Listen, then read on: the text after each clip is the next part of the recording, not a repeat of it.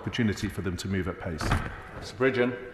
Thank you, Mr. Deputy Speaker. The Secretary of State has told the House that the NHS was put under pressure with a spike in influenza cases in December.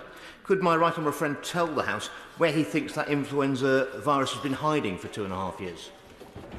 Well, Mr. Deputy Speaker, I don't think it's been hiding. Flu seasons are not uncommon in the NHS. They come around on a periodic basis. That is why, indeed, we anticipated it through the flu vaccine.